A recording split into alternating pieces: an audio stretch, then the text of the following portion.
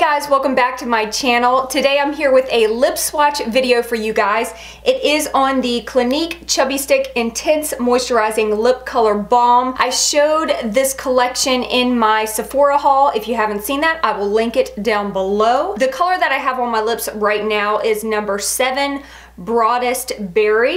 It is a beautiful berry wine color. It is probably one of my favorite out of the whole bunch. Honestly, it's really difficult for me to pick a favorite because I love all of these. Let me give you a look at what the collection looks like. There's 20 in this collection right here. They vary immensely in color. Some of them are very, very pigmented, and then some of them are very much more like a tinted lip balm. Depending on what you are trying to look for, check out these colors. You'll see what I'm talking about. I love both for various reasons. I can't remember what I paid for this, but I will link it in the down bar below.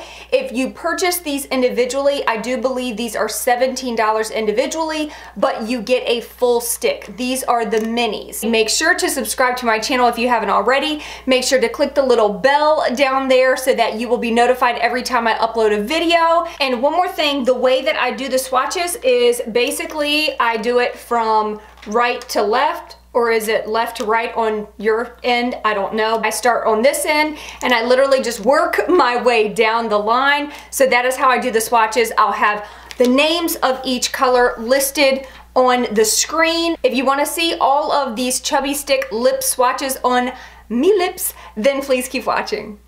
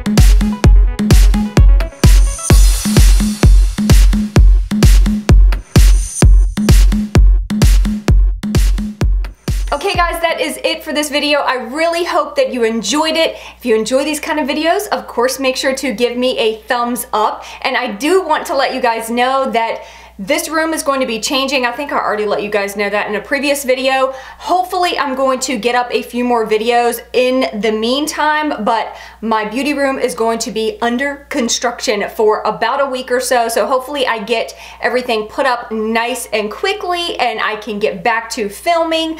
But if there's a delay in videos, that is why. I love you guys so much. Thank you so much for tuning in, and I will see you guys in my next one. Peace out.